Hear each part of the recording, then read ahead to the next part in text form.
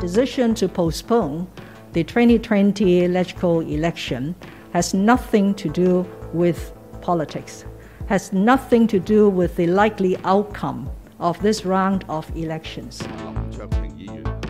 押後4年一度嘅立法會換屆選舉係非常艱難嘅決定，但係為咗遏止疫情，為咗公共安全，同埋為咗保障市民嘅健康，並同時能夠確保選舉係喺公開公平嘅情況下進行，呢個決定係必須嘅。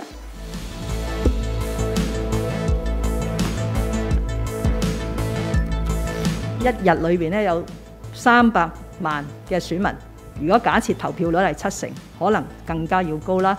佢哋會喺同一日裏邊咧去到全港615個投票站投票。